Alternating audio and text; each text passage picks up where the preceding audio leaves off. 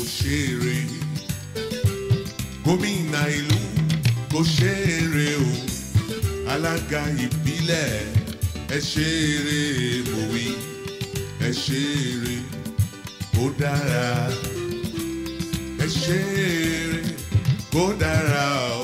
The 2023 governorship and State House of Assembly election in Lagos and some other states in Nigeria may have come and gone, but not without some positives and lessons learned from the outcome. In Lagos, the outcome of the election in one of the popular local governments in the state where the ruling All Progressive Congress in Somolu recorded 36,783 votes has been rated as an impressive performance by the leadership of the party. To this end, the All Progressive Congress Somolu local government organized a victory party to celebrate the success recorded in the 2023 general elections.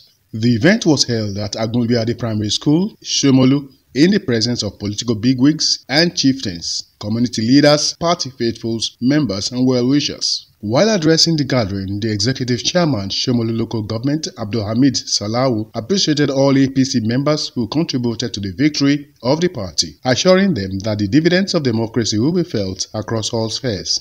We are celebrating the victory of our party, APC.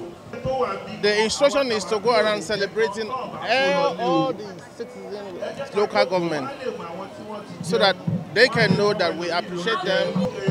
We are very happy. The victory is stunning, is a good one.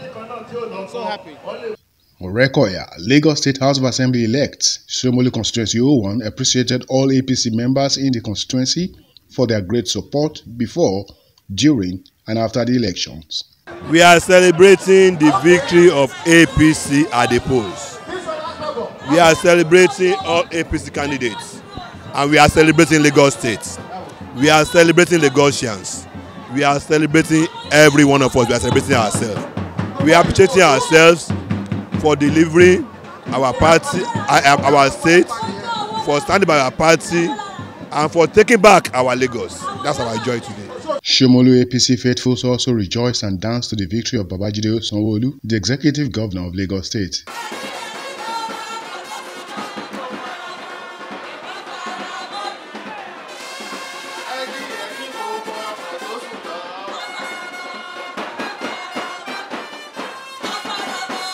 The executive chairman in an interview said the victory wouldn't have been possible without the support of APC members, while also congratulating Governor Somolu on his deserved victory at the polls. The only advice I'm going to give is to engage the youth, to make sure that we are one. So we shouldn't look down on them, that nothing will happen. In Somolu local government, we are engaging all the youth so that we are open comments. We are not going to deprive anybody from contributing to our great government. The APC government is going to deliver the good things they have been delivering to the people. The APC government is their good works.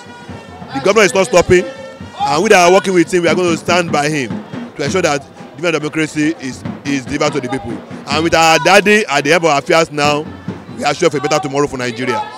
And we thank God that all our candidates got their votes right, and we thank God for being with us, for being behind us. We appreciate God. We just want to appreciate God, to appreciate our people that voted for us. That's why we are out today, fully out, to show appreciation to them, and we really appreciate them.